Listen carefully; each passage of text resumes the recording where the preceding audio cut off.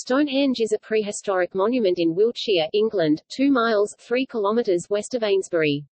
It consists of a ring of standing stones, with each standing stone around 13 feet 4.0 meters high, 7 feet 2.1 meters wide and weighing around 25 tons.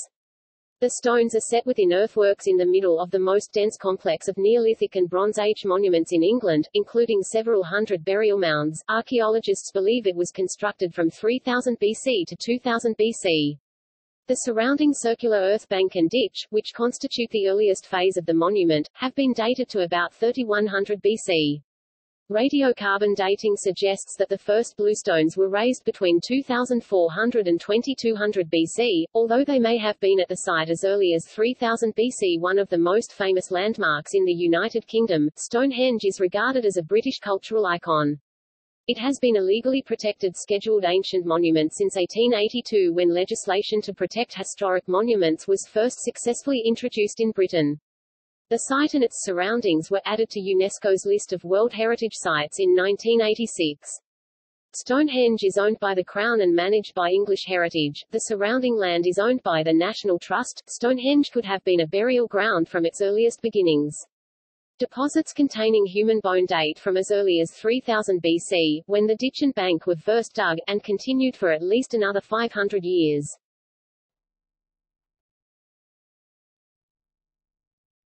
Topic: Etymology. The Oxford English Dictionary cites Alfric's 10th-century glossary, in which Henge Cliff is given the meaning, precipice, or stone, thus the Stanenges or Stanheng, not far from Salisbury, recorded by 11th-century writers are supported stones. William Stukeley in 1740 notes, pendulous rocks are now called henges in Yorkshire. I doubt not, Stonehenge in Saxon signifies the hanging stones. Christopher Chippendale's Stonehenge Complete gives the derivation of the name Stonehenge as coming from the Old English word stan meaning stone, and either hencg meaning hinge, because the stone lintels hinge on the upright stones, or hen meaning hang, or gallows, or instrument of torture, though elsewhere in his book, Chippendale cites the suspended stones. Etymology. Like Stonehenge's trilithons, medieval gallows consisted of two uprights with a lintel joining them, rather than the inverted L shape more familiar today. The henge portion has given its name to a class of monuments known as henges. Archaeologists define henges as earthworks consisting of a circular banked enclosure with an internal ditch. As often happens in archaeological terminology, this is a holdover from antiquarian use. Because its bank is inside its ditch, Stonehenge is not truly a henge site. Despite being contemporary with true Neolithic henges and stone circles, Stonehenge is in many ways atypical. For example, at more than 24 feet (7.3 meters) tall, its extant trilithons lintels, held in place with mortise and tenon joints, make it unique.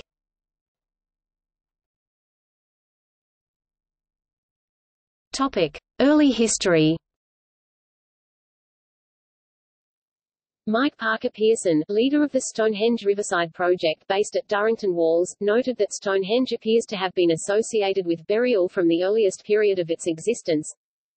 Stonehenge was a place of burial from its beginning to its zenith in the mid-3rd millennium BC. The cremation burial dating to Stonehenge's Sarsen Stones phase is likely just one of many from this later period of the monument's use and demonstrates that it was still very much a domain of the dead. Stonehenge evolved in several construction phases spanning at least 1,500 years. There is evidence of large-scale construction on and around the monument that perhaps extends the landscape's time frame to 6,500 years. Dating and understanding the various phases of activity is complicated by disturbance of the natural chalk by periglacial effects and animal burrowing, poor quality early excavation records, and a lack of accurate, scientifically verified dates. The modern phasing most generally agreed to by archaeologists is detailed below. Features mentioned in the text are numbered and shown on the plan, right.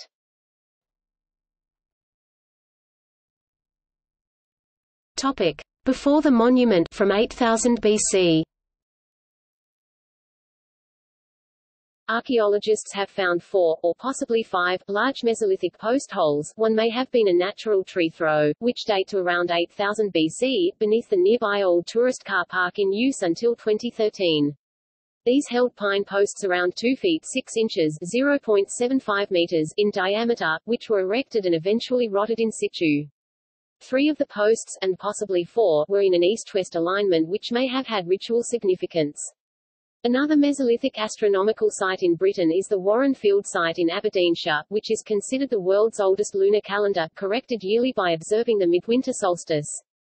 Similar but later sites have been found in Scandinavia. A settlement that may have been contemporaneous with the posts has been found at Blickmead, a reliable year-round spring 1 mile (1.6 kilometers) from Stonehenge. Salisbury Plain was then still wooded, but 4,000 years later, during the earlier Neolithic, people built a causewayed enclosure at Robin Hood's Ball and Long Barrow tombs in the surrounding landscape. In approximately 3500 BC, a Stonehenge cursus was built 2,300 feet 700 meters north of the site as the first farmers began to clear the trees and develop the area. A number of other previously overlooked stone or wooden structures and burial mounds may date as far back as 4000 BC. Charcoal from the Blickmead camp 1.5 miles 2.4 kilometers from Stonehenge near the Vespasian's campsite, has been dated to 4000 BC. The University of Buckingham's Humanities Research Institute believes that the community who built Stonehenge lived here over a period of several millennia, making it potentially one of the pivotal places in the history of the Stonehenge landscape.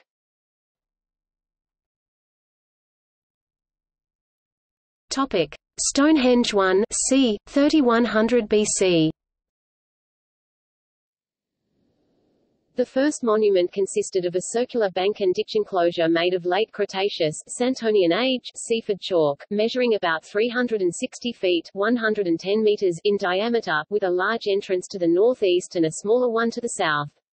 It stood in open grassland on a slightly sloping spot. The builders placed the bones of deer and oxen in the bottom of the ditch, as well as some worked flint tools. The bones were considerably older than the antler picks used to dig the ditch, and the people who buried them had looked after them for some time prior to burial. The ditch was continuous but had been dug in sections, like the ditches of the earlier causewayed enclosures in the area. The chalk dug from the ditch was piled up to form the bank. This first stage is dated to around 3100 BC, after which the ditch began to silt up naturally. Within the outer edge of the enclosed area is a circle of 56 pits, each about 3.3 feet 1 meter in diameter, known as the Aubrey Holes after John Aubrey, the 17th-century antiquarian who was thought to have first identified them. The pits may have contained standing timbers creating a timber circle, although there is no excavated evidence of them. A recent excavation has suggested that the Aubrey Holes may have originally been used to erect a bluestone circle. If this were the case, it would advance the earliest known stone structure at the monument by some 500 years. A small outer bank beyond the ditch could also date to this period. In 2013 a team of archaeologists, led by Mike Parker Pearson, excavated more than 50,000 cremated bone fragments, from 63 individuals, buried at Stonehenge. These remains had originally been buried individually in the Aubrey Holes, exhumed during a previous excavation conducted by William Hawley in 1920, been considered unimportant by him, and subsequently reinterred together in one hole, Aubrey Hole 7, in 1935. Physical and chemical analysis of the remains has shown that the cremated were almost equally men and women, and included some children. As there was evidence of the underlying chalk beneath the graves being crushed by substantial weight, the team concluded that the first bluestones brought from Wales were probably used as grave markers. Radiocarbon dating of the remains has put the date of the site 500 years earlier than previously estimated, to around 3000 BC. A 2018 study of the strontium content of the bones found that many of the individuals buried there around the time of construction had probably come from near the source of the bluestone in Wales and had not extensively lived in the area of Stonehenge before death.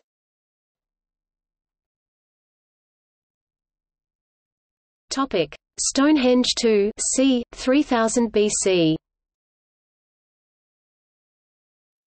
Evidence of the second phase is no longer visible. The number of post holes dating to the early 3rd millennium BC suggests that some form of timber structure was built within the enclosure during this period. Further standing timbers were placed at the northeast entrance, and a parallel alignment of posts ran inwards from the southern entrance. The post holes are smaller than the Aubrey Holes, being only around 16 inches (0.4 meters) in diameter, and are much less regularly spaced. The bank was purposely reduced in height and the ditch continued to silt up. At least 25 of the Aubrey holes is known to have contained later, intrusive, cremation burials dating to the 2 centuries after the monument's inception. It seems that whatever the hole's initial function, it changed to become a funerary one during Phase 2. 30 further cremations were placed in the enclosure's ditch and at other points within the monument, mostly in the eastern half. Stonehenge is therefore interpreted as functioning as an enclosed cremation cemetery at this time, the earliest known cremation cemetery in the British Isles. Fragments of unburnt human bone have also been found in the ditch fill. Dating evidence is provided by the late Neolithic groove-ware pottery that has been found in connection with the features from this phase.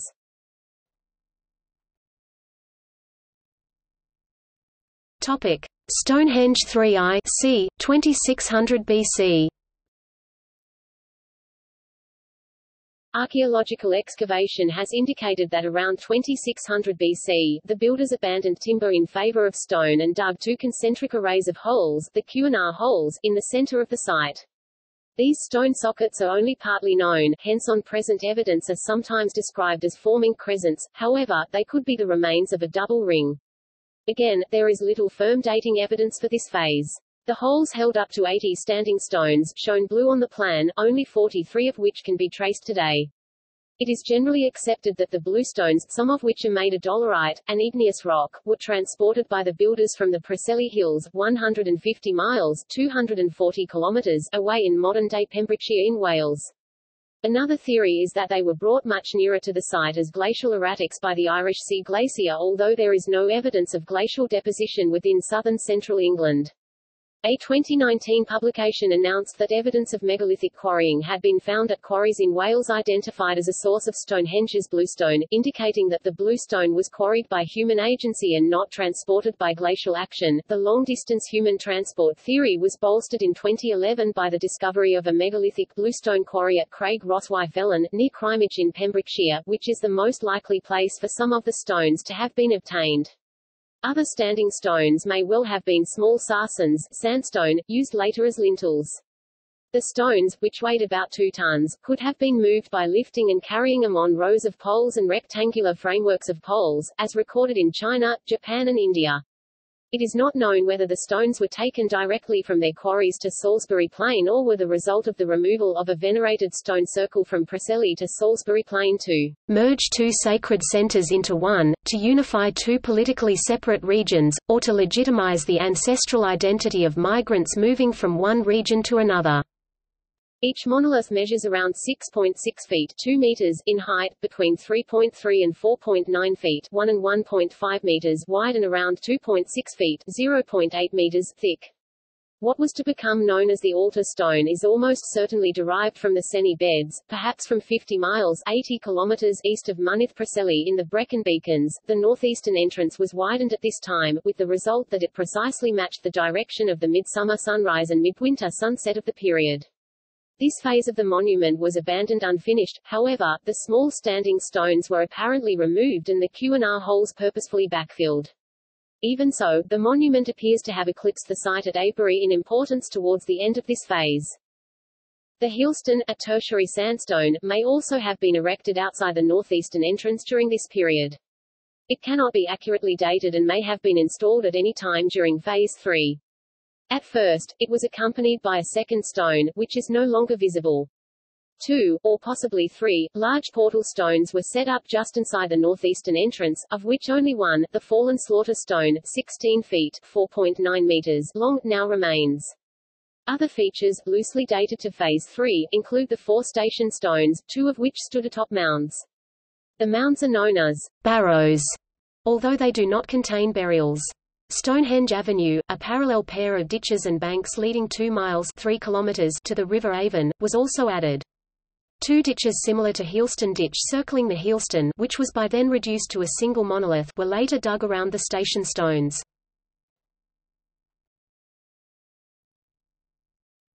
Topic: Stonehenge 3-2, 2600 BC to 2400 BC.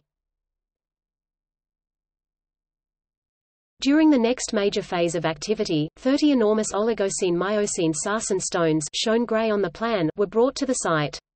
They may have come from a quarry around 25 miles 40 kilometers north of Stonehenge on the Marlborough Downs, or they may have been collected from a litter of sarsens on the Chalk Downs, closer to hand. The stones were dressed and fashioned with mortise and tenon joints before 30 were erected as a 108-foot 33 meters diameter circle of standing stones, with a ring of 30 lintel stones resting on top.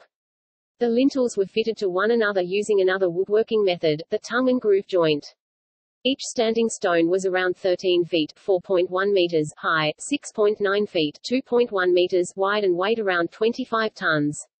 Each had clearly been worked with the final visual effect in mind. The orthostats widen slightly towards the top in order that their perspective remains constant when viewed from the ground, while the lintel stones curve slightly to continue the circular appearance of the earlier monument. The inward-facing surfaces of the stones are smoother and more finely worked than the outer surfaces. The average thickness of the stones is 3.6 feet 1.1 meters, and the average distance between them is 3.3 feet 1 meter. A total of 75 stones would have been needed to complete the circle, 60 stones, and the trilith and horseshoe, 15 stones. It was thought the ring might have been left incomplete, but an exceptionally dry summer in 2013 revealed patches of parched grass which may correspond to the location of removed sarsens. The lintel stones are each around 10 feet 3.2 meters long, 3.3 feet 1 meter wide and 2.6 feet 0.8 meters thick. The tops of the lintels are 16 feet 4.9 meters above the ground. Within this circle stood 5 trilithons of dressed sarsen stone arranged in a horseshoe shape 45 feet 13.7 meters across, with its open end facing northeast. These huge stones, 10 uprights and 5 lintels, weigh up to 50 tons each. They were linked using complex jointing. They are arranged symmetrically. The smallest pair of trilithons were around 20 feet 6 meters tall, the next pair a little higher, and the largest, single trilithon in the southwest corner would have been 24 feet 7.3 meters tall.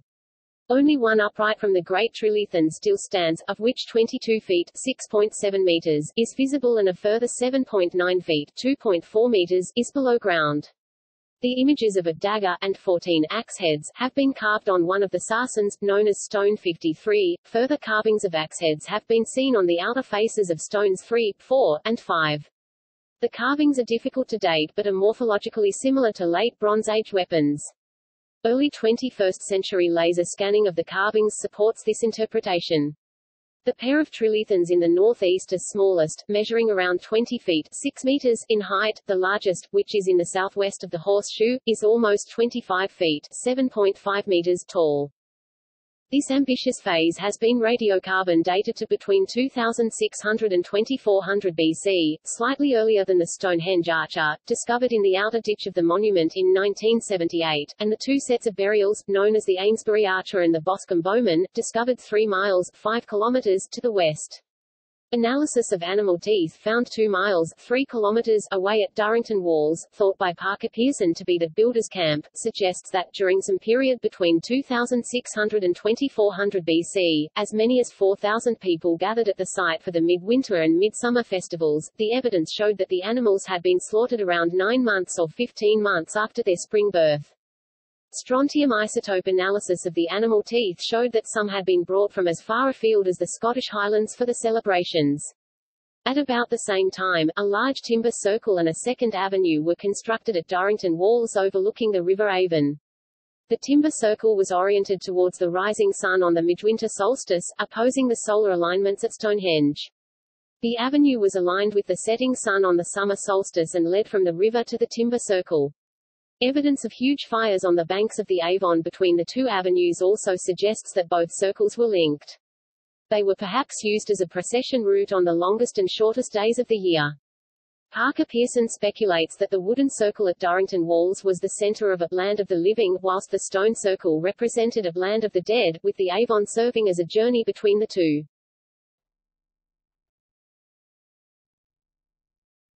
Topic: Stonehenge 3-3, 2400 BC to 2280 BC. Later in the Bronze Age, although the exact details of activities during this period are still unclear, the bluestones appear to have been re-erected.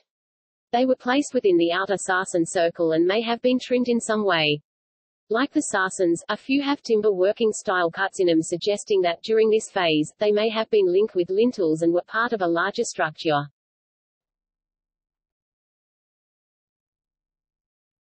Topic: Stonehenge 3 IV 2280 BC to 1930 BC. This phase saw further rearrangement of the bluestones. They were arranged in a circle between the two rings of Sarsens and in an oval at the center of the inner ring. Some archaeologists argue that some of these bluestones were from a second group brought from Wales. All the stones formed well-spaced uprights without any of the linking lintels inferred in Stonehenge 3-3. The altar stone may have been moved within the oval at this time and re-erected vertically. Although this would seem the most impressive phase of work, Stonehenge 3 IV was rather shabbily built compared to its immediate predecessors, as the newly reinstalled bluestones were not well founded and began to fall over. However, only minor changes were made after this phase. Topic: Stonehenge 3 vaults 1930 BC to 1600 BC. Soon afterwards, the northeastern section of the Phase 3 IV bluestone circle was removed, creating a horseshoe-shaped setting, the bluestone horseshoe, which mirrored the shape of the central Sarsen trilithons. This phase is contemporary with the Seahenge site in Norfolk. Topic: After the monument 1600 BC on. The Y and Z holes are the last known construction at Stonehenge, built about 1600 BC, and the last usage of it was probably during the Iron Age. Roman coins and medieval artifacts have all been found in or around the monument, but it is unknown if the monument was in continuous use throughout British prehistory and beyond, or exactly how it would have been used. Notable is the massive Iron Age hill fort Vespasian's Camp, built alongside the avenue near the Avon. A decapitated 7th-century Saxon man was excavated from Stonehenge in 1923. The site was known to scholars during the Middle Ages, and since then it has been studied and adopted by numerous groups.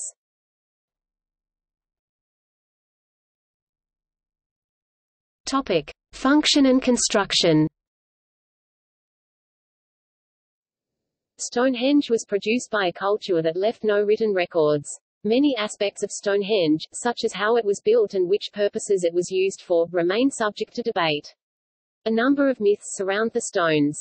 The site, specifically the Great Trilithon, the encompassing horseshoe arrangement of the 5 central trilithons, the hill stone, and the embanked avenue, are aligned to the sunset of the winter solstice and the opposing sunrise of the summer solstice.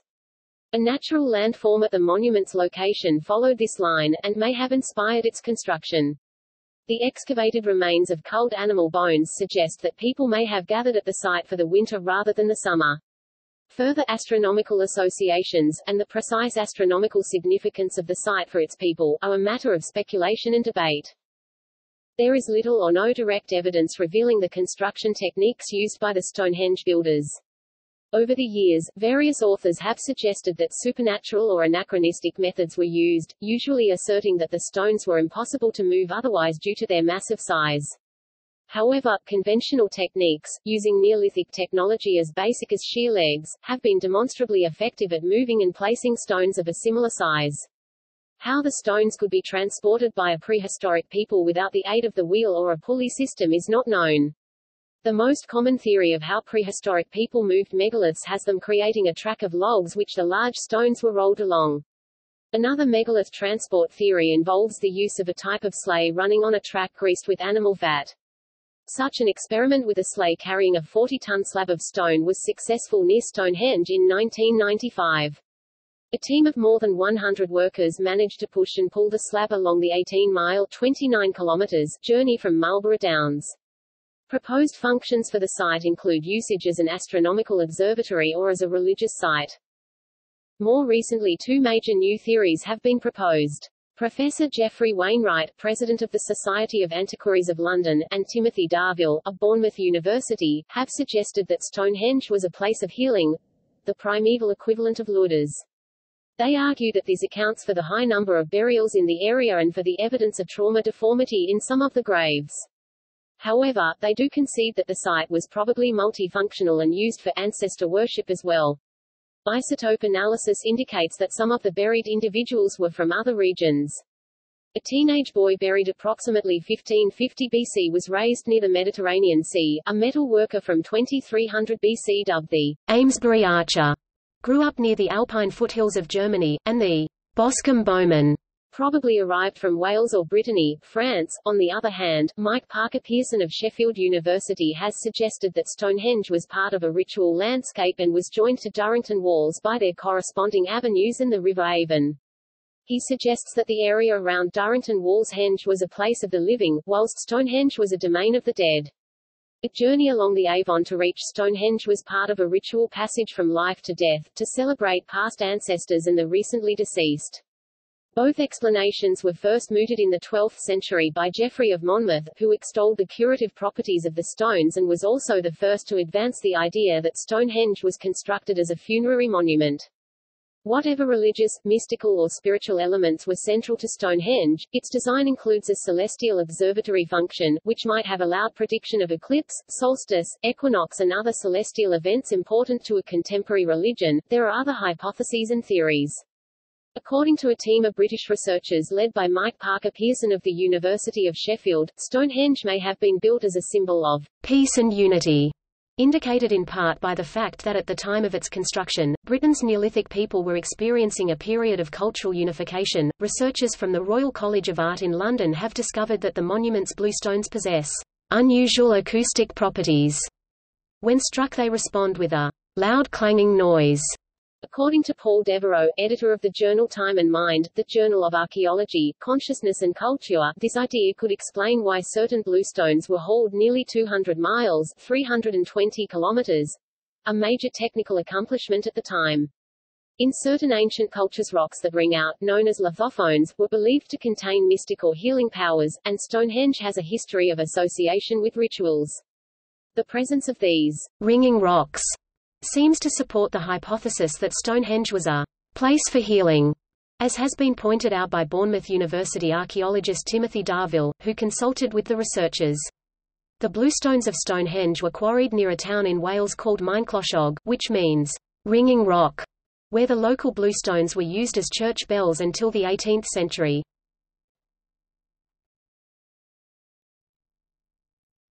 Topic: DNA studies clarify the historical context.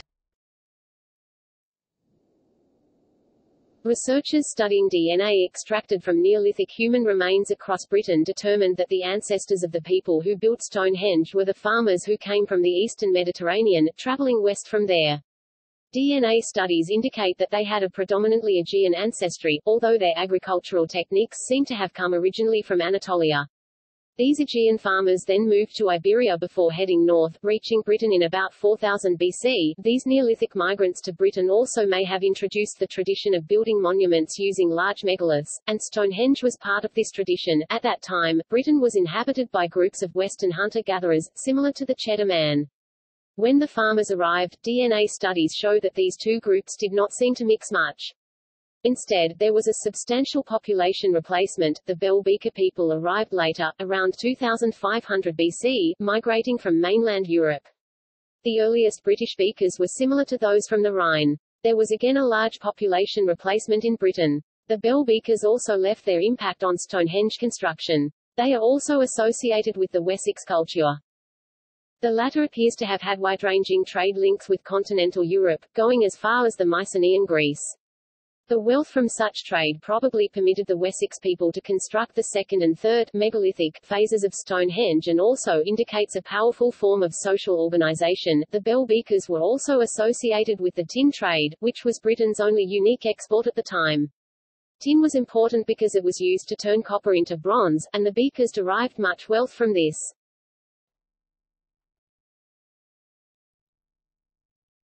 Topic: Modern history.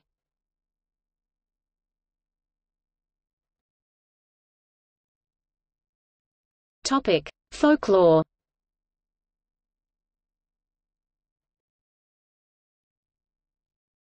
Topic: Heel stone, Friar's heel, or sunstone.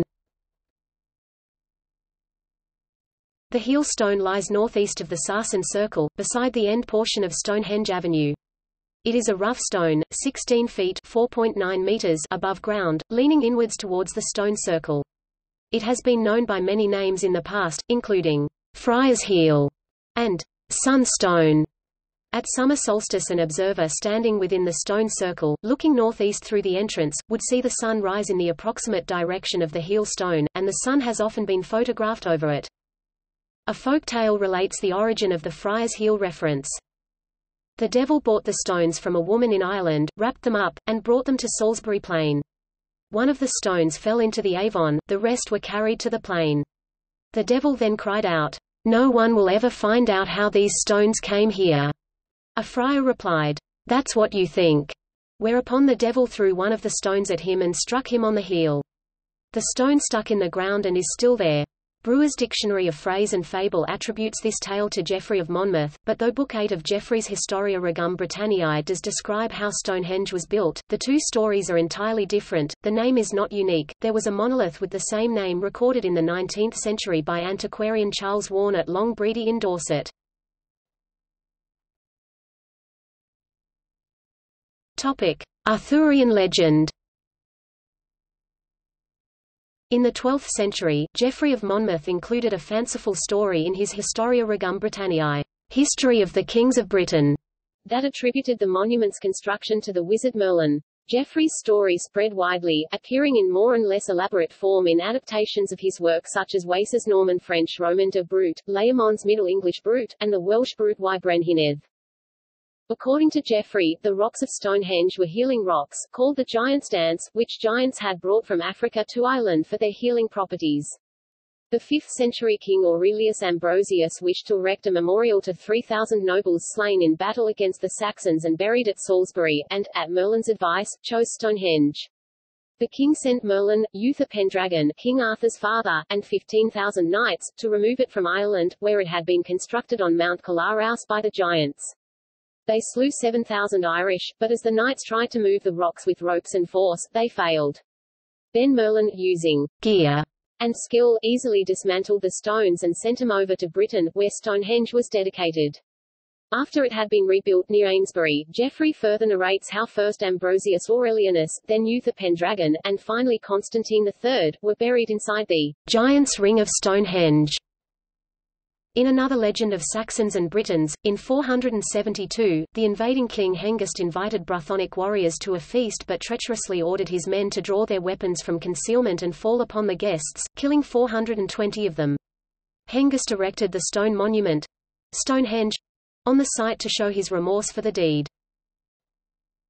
16th century to present. Stonehenge has changed ownership several times since King Henry VIII acquired Amesbury Abbey and its surrounding lands.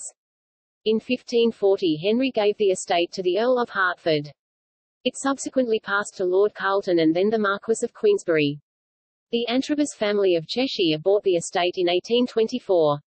During the First World War an aerodrome, Royal Flying Corps, No. 1 School of Aerial Navigation and Bomb Dropping, was built on the downs just to the west of the circle and, in the dry valley at Stonehenge Bottom, a main road junction was built, along with several cottages and a café. The Antrobus family sold the site after their last heir was killed in the fighting in France. The auction by Knight Frank and Rutley estate agents in Salisbury was held on 21 September 1915 and included Lot 15. Stonehenge, with about 30 acres, 2 rods, 37 perches, 12.44 hectares of adjoining downland. Cecil Chubb bought the site for £6,600, £519,500 in 2019, and gave it to the nation 3 years later. Although it has been speculated that he purchased it at the suggestion of, or even as a present for, his wife, in fact he bought it on a whim, as he believed a local man should be the new owner. In the late 1920s a nationwide appeal was launched to save Stonehenge from the encroachment of the modern buildings that had begun to rise around it. By 1928 the land around the monument had been purchased with the appeal donations and given to the National Trust to preserve. The buildings were removed, although the roads were not, and the land returned to agriculture. More recently the land has been part of a grassland reversion scheme, returning the surrounding fields to native chalk grassland.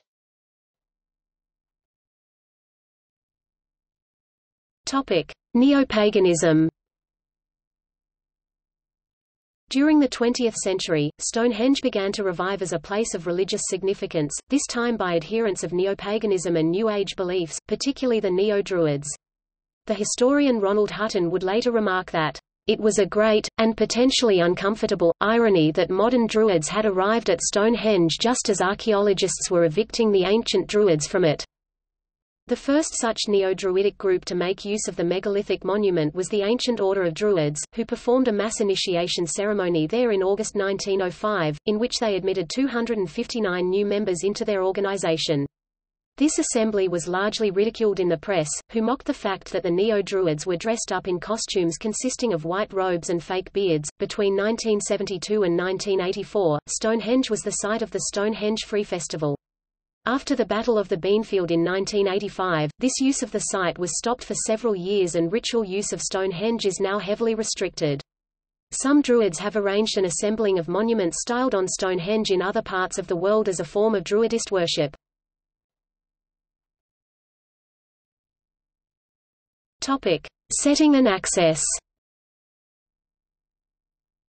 When Stonehenge was first opened to the public, it was possible to walk among and even climb on the stones, but the stones were roped off in 1977 as a result of serious erosion.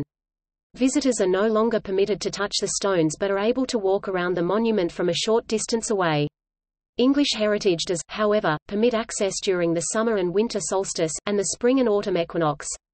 Additionally, visitors can make special bookings to access the stones throughout the year. The access situation and the proximity of the two roads have drawn widespread criticism, highlighted by a 2006 National Geographic survey. In the survey of conditions at 94 leading World Heritage Sites, 400 conservation and tourism experts ranked Stonehenge 75th in the list of destinations, declaring it to be in moderate trouble. As motorized traffic increased, the setting of the monument began to be affected by the proximity of the two roads on either side, the A344 to Shrewton on the north side, and the A303 to Winterbourne Stoke to the south. Plans to upgrade the A303 and close the A344 to restore the vista from the stones have been considered since the monument became a World Heritage Site. However, the controversy surrounding expensive rerouting of the roads has led to the scheme being cancelled on multiple occasions. On 6 December 2007, it was announced that extensive plans to build Stonehenge Road Tunnel under the landscape and create a permanent visitors centre had been cancelled. On 13 May 2009, the government gave approval for a £25 million scheme to create a smaller visitors centre and close the A344, although this was dependent on funding and local authority planning consent. On 20 January 2010, Wiltshire Council granted planning permission for a centre 1.5 miles (2.4 kilometres) to the west, and English Heritage confirmed that funds to build it would be available, supported by a £10 million grant from the Heritage Lottery Fund. On 23 June 2013, the A344 was closed to begin the work of removing the section of road and replacing it with grass. The centre, designed by Denton Corker Marshall, opened to the public on 18 December 2013. Topic: Stonehenge Roundtable access. The earlier rituals were complemented by the Stonehenge Free Festival, loosely organized by the Polytantric Circle, held between 1972 and 1984, during which time the number of midsummer visitors had risen to around 30,000. However, in 1985 the site was closed to festival-goers by a High Court injunction.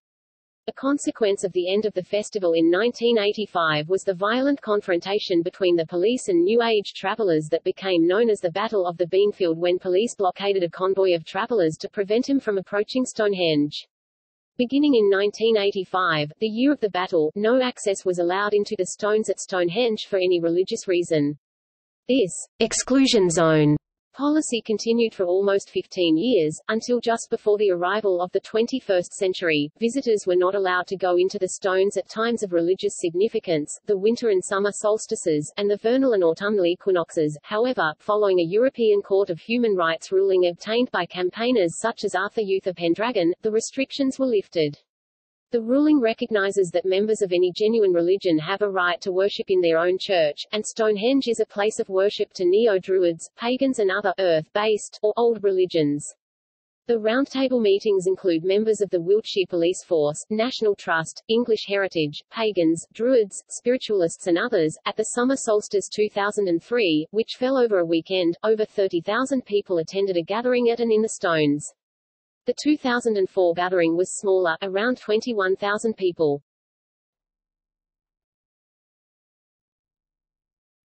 Topic: Archaeological research and restoration.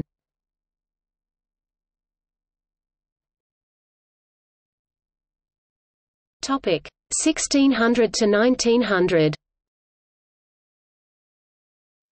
Throughout recorded history, Stonehenge and its surrounding monuments have attracted attention from antiquarians and archaeologists. John Aubrey was one of the first to examine the site with a scientific eye in 1666, and in his plan of the monument, he recorded the pits that now bear his name, the Aubrey Holes. William Stukely continued Aubrey's work in the early 18th century, but took an interest in the surrounding monuments as well, identifying, somewhat incorrectly, the cursus and the avenue. He also began the excavation of many of the barrows in the area, and it was his interpretation of the landscape that associated it with the Druids. Stukely was so fascinated with Druids that he originally named disc barrows as Druids' barrows. The most accurate early plan of Stonehenge was that made by Bath architect John Wood in 1740. His original annotated survey has recently been computer redrawn and published. Importantly, Wood's plan was made before the collapse of the southwest Trilithon, which fell in 1797 and was restored in 1958. William Cunnington was the next to tackle the area in the early 19th century. He excavated some 24 barrows before digging in and around the stones and discovered charred wood, animal bones, pottery and urns. He also identified the hole in which the slaughter stone once stood. Richard Colthorr supported Cunnington's work and excavated some 379 barrows on Salisbury Plain, including on some 200 in the area around the stones, some excavated in conjunction with William Cox. To alert future diggers to their work, they were careful to leave initialed metal tokens in each barrow they opened. Cunnington's finds are displayed at the Wiltshire Museum. In 1877, Charles Darwin dabbled in archaeology at the Stones, experimenting with the rate at which remains sink into the earth for his book The Formation of Vegetable Mold through the Action of Worms. Stone 22 fell during a fierce storm on 31 December 1900. Topic: 1901 to 2000. William Goland oversaw the first major restoration of the monument in 1901, which involved the straightening and concrete setting of sarsen stone number 56, which was in danger of falling. In straightening the stone, he moved it about half a meter from its original position. Goland also took the opportunity to further excavate the monument in what was the most scientific dig to date, revealing more about the erection of the stones than the previous 100 years of work had done. During the 1920 restoration, William Hawley, who had excavated nearby Old Sarum, excavated the base of 6 stones and the outer ditch. He also located a bottle of port in the slaughter stone socket left by Cunnington, helped to rediscover Aubrey's pits inside the bank and located the concentric circular holes outside the sarsen circle called the Y and Z holes. Richard Atkinson, Stuart Piggott and John F. S. Stone re-excavated much of Hawley's work in the 1940s and 1950s, and discovered the carved axes and daggers on the sarsen stones. Atkinson's work was instrumental in furthering the understanding of the 3 major phases of the monument's construction. In 1958 the stones were restored again, when 3 of the standing sarsens were re-erected and set in concrete bases. The last restoration was carried out in 1963 after stone 23 of the sarsen circle fell over. It was again re-erected, and the opportunity was taken to concrete 3 more stones. Later archaeologists, including Christopher Chippendale of the Museum of Archaeology and Anthropology, University of Cambridge, and Brian Edwards of the University of the West of England, campaigned to give the public more knowledge of the various restorations, and in 2004 English Heritage included pictures of the work in progress in its book Stonehenge, A History in Photographs. In 1966 and 1967, in advance of a new car park being built at the site, the area of land immediately northwest of the stones was excavated by Faith and Lansvatcher. They discovered the Mesolithic post holes dating from between 7000 and 8000 BC, as well as a 10-meter (33 feet) length of a palisade ditch, AV cut ditch into which timber posts had been inserted that remained there until they rotted away. Subsequent aerial archaeology suggests that this ditch runs from the west to the north of Stonehenge, near the avenue. Excavations were once again carried out in 1978 by Atkinson and John Evans, during which they discovered the remains of the Stonehenge archer in the outer ditch, and in 1979 rescue archaeology was needed alongside the heel stone after a cable-laying ditch was mistakenly dug on the roadside, revealing a new stone hole next to the heel stone. In the early 1980s, Julian Richards led the Stonehenge Environs Project, a detailed study of the surrounding landscape. The project was able to successfully date such features as the Lesser Cursus, Conybeare Henge and several other smaller features. In 1993, the way that Stonehenge was presented to the public was called a national disgrace by the House of Commons Public Accounts Committee. Part of English Heritage's response to this criticism was to commission research to collate and bring together all the archaeological work conducted at the monument up to this date. This two-year research project resulted in the publication in 1995 of the monograph Stonehenge in its Landscape, which was the first publication presenting the complex stratigraphy and the finds recovered from the site. It presented a rephasing of the monument. Topic: 2000s. More recent excavations include a series of digs held between 2003 and 2008 known as the Stonehenge Riverside Project, led by Mike Parker Pearson.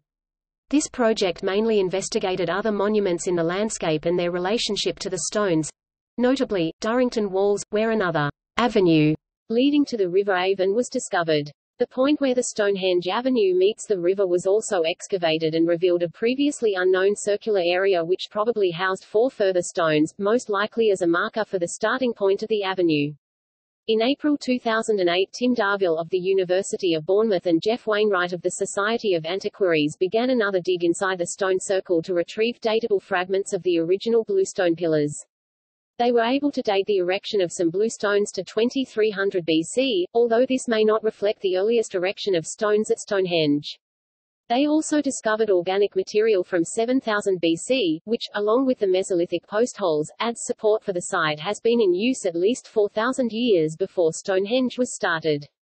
In August and September 2008, as part of the Riverside Project, Julian Richards and Mike Pitts excavated Aubrey Hole 7, removing the cremated remains from several Aubrey holes that had been excavated by Hawley in the 1920s, and reinterred in 1935. A license for the removal of human remains at Stonehenge had been granted by the Ministry of Justice in May 2008, in accordance with the Statement on Burial Law and Archaeology issued in May 2008. One of the conditions of the license was that the remains should be reinterred within 2 years and that in the intervening period they should be kept safely, privately and decently. A new landscape investigation was conducted in April 2009. A shallow mound, rising to about 16 in 40 centimeters, was identified between stones 54 inner circle and 10 outer circle, clearly separated from the natural slope. It has not been dated, but speculation that it represents careless backfilling following earlier excavations seems disproved by its representation in 18th and 19th century illustrations. Indeed, there is some evidence that, as an uncommon geological feature, it could have been deliberately incorporated into the monument at the outset. A circular, shallow bank, little more than 4 inches 10 centimeters high, was found between the Y and Z hole circles, with a further bank lying inside the Z circle. These are interpreted as the spread of spoil from the original Y and Z holes, or more speculatively as hedge banks from vegetation deliberately planted to screen the activities within. In 2010, the Stonehenge Hidden Landscape Project discovered a henge-like monument less than 0.62 miles 1 kilometer away from the main site. This new hengiform monument was subsequently revealed to be located at the site of Amesbury 50. A round barrow in the Cursus Barrows group. In November 2011, archaeologists from University of Birmingham announced the discovery of evidence of 2 huge pits positioned within the Stonehenge Cursus pathway, aligned in celestial position towards midsummer sunrise and sunset when viewed from the heel stone. The new discovery is part of the Stonehenge Hidden Landscape Project, which began in the summer of 2010. The project uses non-invasive geophysical imaging technique to reveal and visually recreate the landscape. According to team leader Vince Gaffney, this discovery may provide a direct link between the rituals and astronomical events to activities within the Cursus at Stonehenge. In December 2011, geologists from University of Leicester and the National Museum of Wales announced the discovery of the source of some of the rhyolite fragments found in the Stonehenge debitage. These fragments do not seem to match any of the standing stones or bluestone stumps. The researchers have identified the source as a 230-foot (70 meters) long rock outcrop called Craig Ross y Felon, 51 degrees 59 minutes 30 seconds north, 4 degrees 44 minutes 41 seconds west, near Pont Sasson in North Pembrokeshire, located 140 miles (220 kilometers) from Stonehenge. In 2014, the University of Birmingham announced findings including evidence of adjacent stone and wooden structures and burial mounds, overlooked previously, that may date as far back as 4000 BC. An area extending to 4.6 square miles (12 square kilometers) was studied to a depth of 3 meters with ground-penetrating radar equipment. As many as 17 new monuments, revealed nearby, may be late Neolithic monuments that resemble Stonehenge. The interpretation suggests a complex of numerous related monuments. Also included in the discovery is that the Cursus track is terminated by two 16-foot (5 meters) wide extremely deep pits, whose purpose is still a mystery.